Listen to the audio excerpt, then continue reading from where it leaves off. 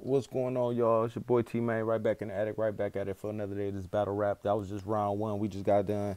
I just got done checking out round one between Casey J versus Prep. I'm gonna just do a quick little rundown of what I think went down. You know what I'm saying? Basically, the first round, um, I think Casey came out on fire. She had the Floyd Mayweather line. I think that was dope. You know what I'm saying? She had the Miss Hustle on top. You should be used to being 6 feet under line. I guess he was fucking with Miss Hustle. I thought that shit was dope. You know what I'm saying? Um, you miss your ex like Rough Riders. I don't know, man. I think it's a little bit too soon. You know what I'm saying, to be on those DMX bars, but it was a fire bar. I just think, come on, man, it's a little too soon. You know what I'm saying? Then we had the how you break that girl ribs angle. Like she was talking about, I guess he broke his ex ribs, but he said it, you know what I'm saying, whatever, we get into that, said something about being caged in. It sounded dope. Then you had Prep.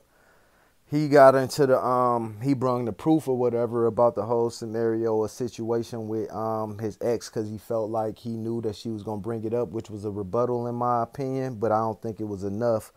Prep, because Prep basically started choking early. He started choking early, like it ain't take him no time. That boy was choking. You feel what I'm saying?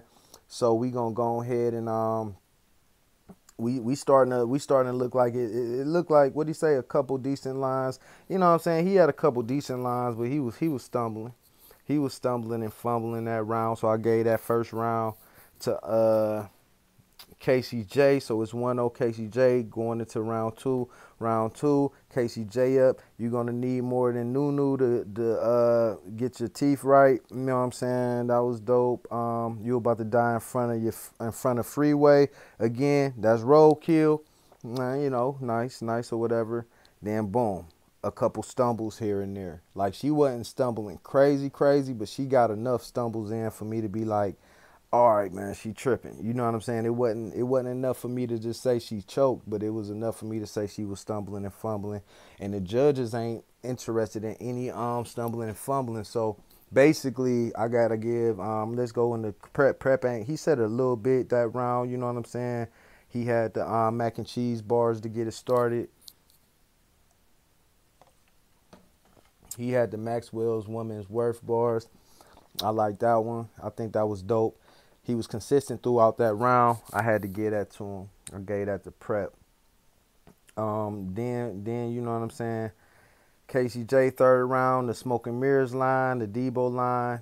It was pretty dope. Led in the, you know what I'm saying. Then Prep came back with the lead in the sis Chris Paul, the Monday Night Raw. Oh my God, that line was dope. I gave that second one to Prep. I gave the third one to Prep. I gave Prep this battle 2-1. You know what I'm saying? I like the way Casey J came. She ain't come like no slouch this battle. I don't think she did at all. But in my opinion, I can't give her the win. I gotta go ahead and give this one to the boy Prep. So I'm about to check it out, these judges, see what they think or whatever. And you know what I'm saying, I'm gonna keep it moving. It's your boy T Main, right back in the attic, right back at it for another day of this battle rap shit. And we gonna get to this next battle. We gonna recap that as well. All right, peace.